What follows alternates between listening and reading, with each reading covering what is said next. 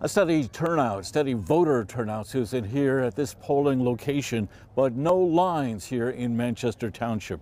It is a combined polling location. It encompasses the Central York School District, and it's clear local school races are driving the turnout. In downtown York, voters are also casting ballots at the County Administrative Center. These are mail-in ballots. Voters can just hand them in to a county worker. County Commissioner Ron Smith talked with me about today's voter turnout.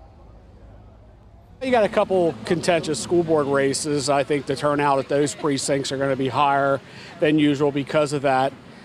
We have some judge retention races, 2 new judges to be elected in the County of York for common pleas. So I'm anticipating maybe 30% overall at the end of the day.